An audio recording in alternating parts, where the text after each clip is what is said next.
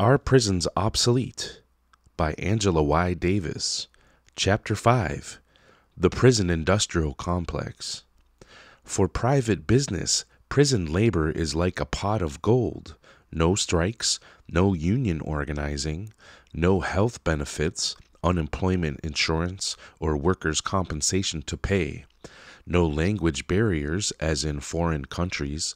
New Leviathan prisons are being built on thousands of eerie acres of factories inside the walls. Prisoners do data entry for Chevron, make telephone reservations for TWA, raise hogs, shovel manure, and make circuit boards, limousines, waterbeds, and lingerie for Victoria's Secret, all at a fraction of the cost of free labor. That's a quote from Linda Evans and Eve Goldberg. The exploitation of prison labor by private corporations is one aspect among an array of relationships linking corporations, government, correctional communities, and media. These relationships constitute what we now call a prison industrial complex. The term prison industrial complex was introduced by activists and scholars to contest prevailing beliefs that increased levels of crime were the root cause of mounting prison populations.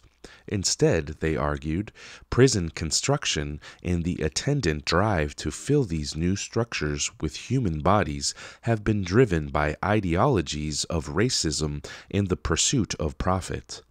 Social historian Mike Davis first used the term in relation to California's penal system, which, he observed, already had begun in the 1990s to rival agribusiness and land development as a major economic and political force.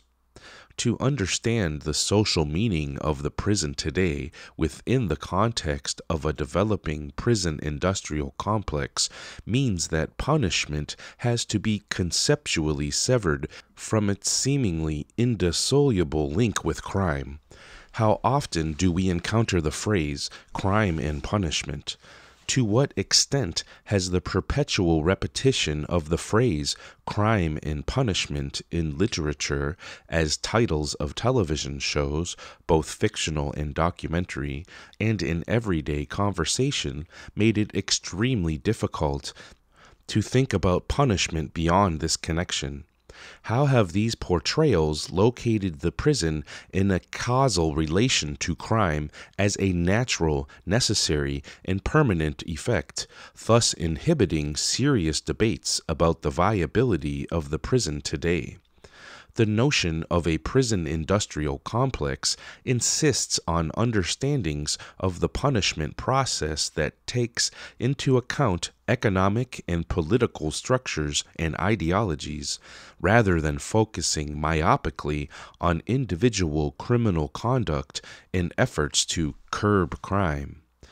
The fact, for example, that many corporations with global markets now rely on prisons as an important source of profit helps us to understand the rapidity with which prisons began to proliferate precisely at a time when official studies indicated that the crime rate was falling.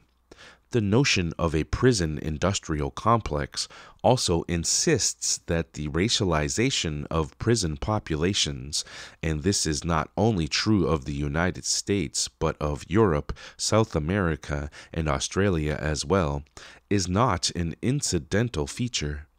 Thus, critiques of the prison industrial complex undertaken by abolitionist activists and scholars are very much linked to critiques of the global persistence of racism. Anti-racist and other social justice movements are incomplete with attention to the politics of imprisonment.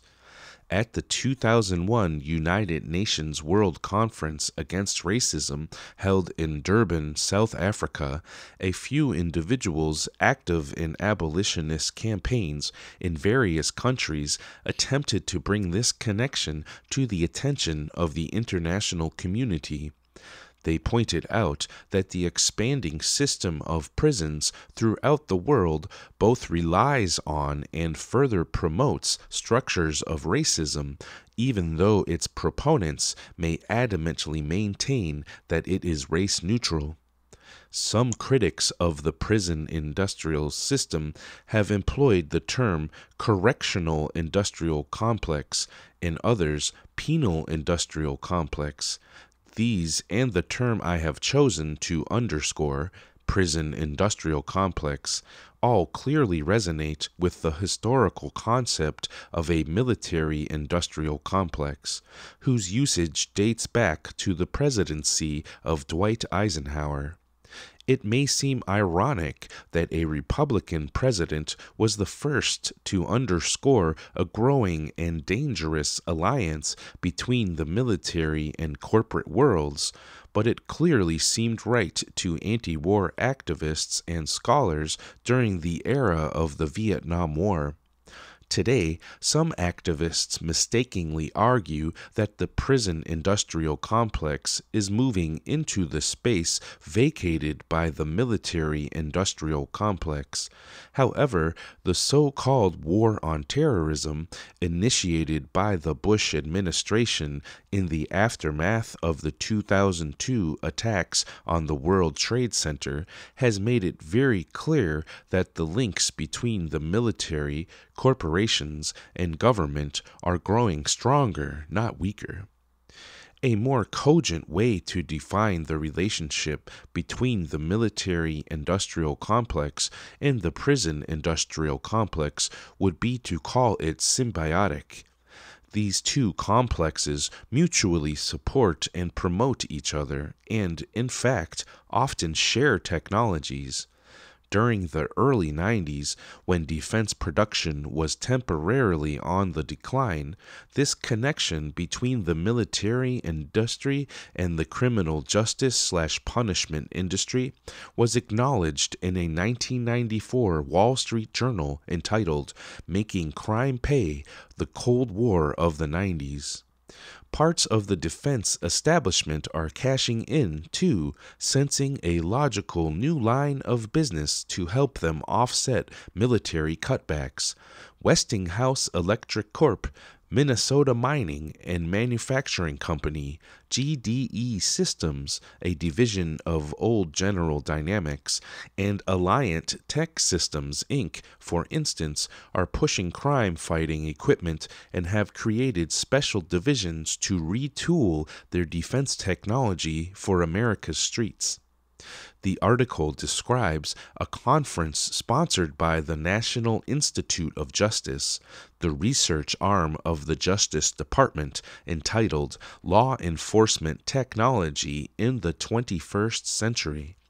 The Secretary of Defense was a major presenter at this conference, which explored topics such as the role of the defense industry, particularly for dual use and conversion. Hot topics: defense industry technology that could lower the level of violence involved in crime fighting. Sandia National Laboratories, for instance, is experimenting with a dense foam that can be sprayed at suspects, temporarily blinding and deafening them under breathable bubbles. Stinger Corporation is working on smart guns, which will fire only for the owner, and retractable spiked barrier strips to unfurl in front of fleeing vehicles. Westinghouse is promoting the smart car, in which mini computers could be linked up with big mainframes at the police department, allowing for speedy booking of prisoners as well as quick exchanges of information. But an analysis of the relationship between the military and prison industrial complex is not only concerned with the transference of technologies from the military to the law enforcement industry. What may be even more important to our discussion is the extent to which both share important structural features.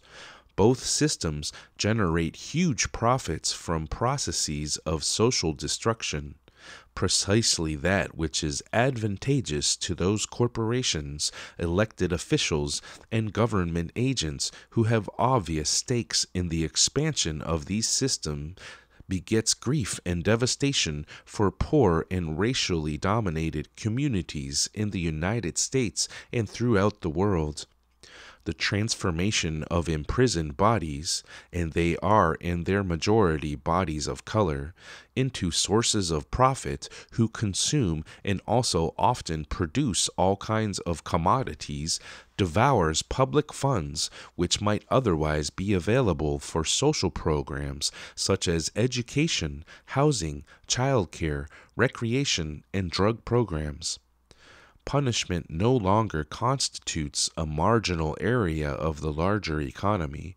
Corporations producing all kinds of goods, from buildings to electronic devices and hygiene products, and providing all kinds of services, from meals to therapy and health care, are now directly involved in the punishment business.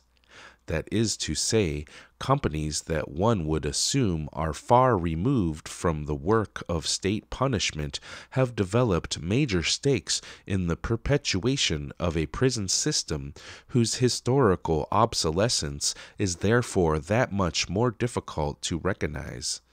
It was during the decade of the 1980s that corporate ties to the punishment system became more extensive and entrenched than ever before.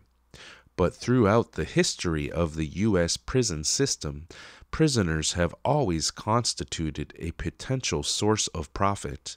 For example, they have served as valuable subjects in medical research, thus positioning the prison as a major link between universities and corporations.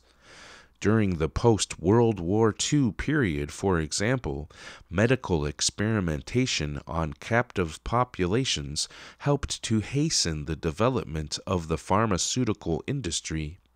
According to Alan Hornblum, the number of American medical research programs that relied on prisoners as subjects rapidly expanded as zealous doctors and researchers, grant-making universities, and a burgeoning pharmaceutical industry raced for greater market share. Society's marginal people were, as they had always been, the grist for the medical pharmaceutical mill, and prison inmates in particular would become the raw materials for post-war profit-making and academic advancement. Hornblum's book, Acres of Skin, Human Experiments at Holmesburg Prison, highlights the career of research dermatologist Albert Kligman, who was a professor at the University of Pennsylvania. Kligman, the father of Retin A., conducted hundreds of experiments on the men housed in Holmesburg Prison and, in the process, trained many researchers to use what were later recognized as unethical research methods. When Dr. Kligman entered the aging prison, he was awed by the potential it held for his research. In 1966, he recalled in a newspaper interview, "All I saw before me were acres of skin. It was like a farmer seeing a fertile field for the first time. The hundreds of inmates walking aimlessly before him represented a unique opportunity for unlimited and undisturbed medical research." He described it in this interview as an anthropoid colony, mainly healthy, under perfect control conditions. By the time the experimentation program was shut down in 1974, regulations prohibited the use of prisoners as subjects for academic and corporate research. Numerous cosmetics and skin creams had already been tested. Some of them had caused great harm to these subjects and could not be marketed in their original form. Johnson & Johnson, Ortho Pharmaceutical, and Dow Chemical are only a few of the corporations that reaped great material benefits from these experiments. The potential impact of corporate involvement and punishment could have been glimpsed in the Kligman experiments at Holmesburg Prison as early as the 1950s and 1960s. However, it was not until the 1980s and the increasing globalization of capitalism that the massive surge of capital into the punishment economy began. The deindustrialization processes that resulted in plant shutdowns throughout the country created a huge pool of vulnerable human beings, a pool of people for whom no further jobs were available. This also brought more people into contact with social services such as AFDC, Aid to Families with Dependent Children, and other welfare agencies. It is not accidental that welfare, as we have known it, to use former President Clinton's words, came under severe attack and was eventually disestablished. This was known as welfare reform. At the same time, we experienced the privatization and corporatization of services that were previously run by government. The most obvious example of this privatization process was the transformation of government-run hospitals and health services into a gigantic complex of what are euphemistically called health maintenance organizations. In this sense, we might also speak of a medical-industrial complex.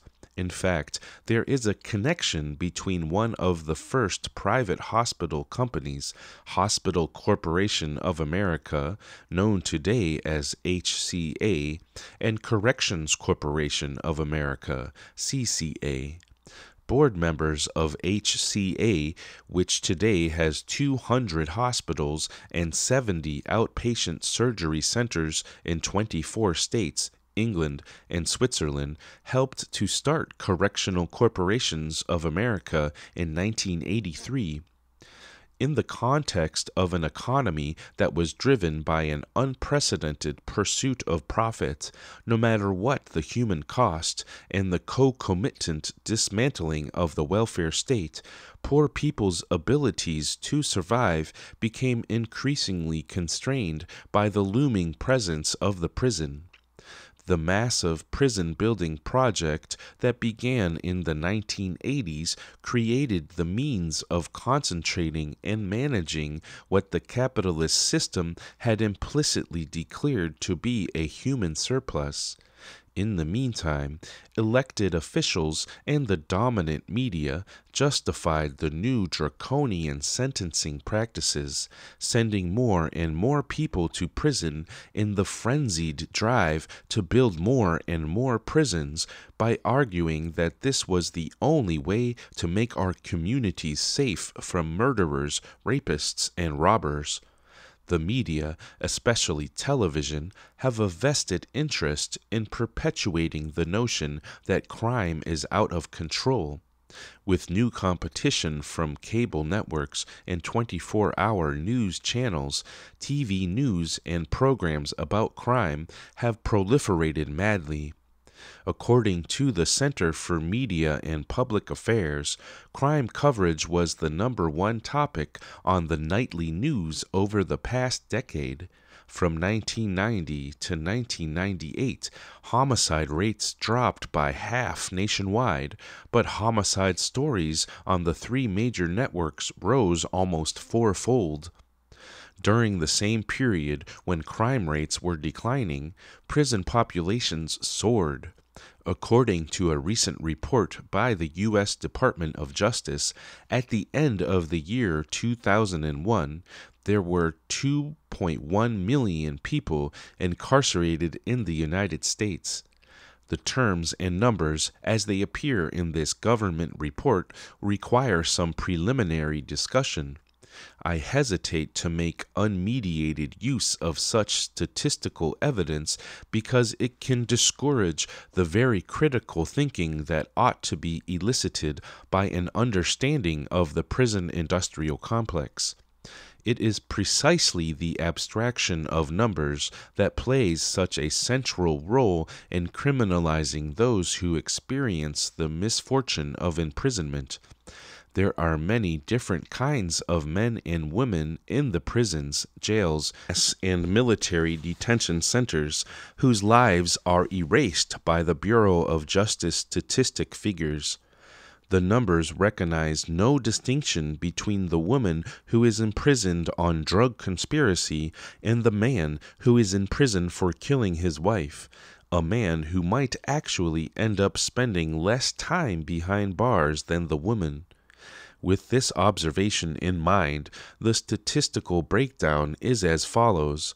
There were 1,324,465 people in federal and state prisons, 15,852 in territorial prisons, 631,240 in local jails, 8,761 in Immigration and Naturalization Service detention facilities, 2,436 in military facilities, 1,912 in jails in Indian country, and 108,965 in juvenile facilities. In the 10 years between 1990 and 2000, 351 new places of confinement were opened by states and more than 528,000 beds were added, amounting to 1,320 state facilities, representing an 81% increase. Moreover, there are currently 84 federal facilities and 264 private facilities. The government reports from which these figures are taken emphasize the extent to which incarceration rates are slowing down. The Bureau of Justice Statistics report entitled Prisoners in 2001 introduces the study by indicating that the nation's prison population grew 1.1%, which was less than the average annual growth of 3.8% since year-end 1990.